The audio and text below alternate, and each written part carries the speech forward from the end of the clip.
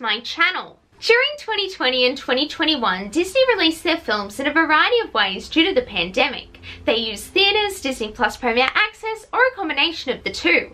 They also released a couple of films like Luca and Soul on Disney Plus for no extra charge. Due to the Delta strain of COVID-19, it was kind of uncertain about how Disney's remaining films for this year would be released, but Shang-Chi's financial success has cemented their fate. This film was released exclusively in theatres and so far has made $258 million globally. This has given Disney the confidence to make the rest of their 2021 films exclusive theatrical releases, with the majority of them getting a 45-day window.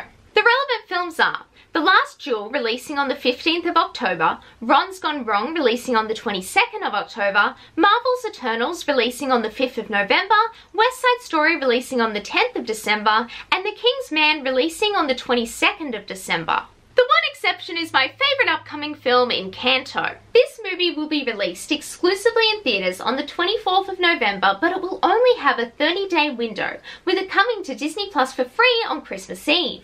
I personally loved watching Soul last Christmas with my family, and I will definitely do the same for Encanto. Let's just hope the theatres open in Sydney by November, because if I can't see Encanto opening day, I'm gonna cry.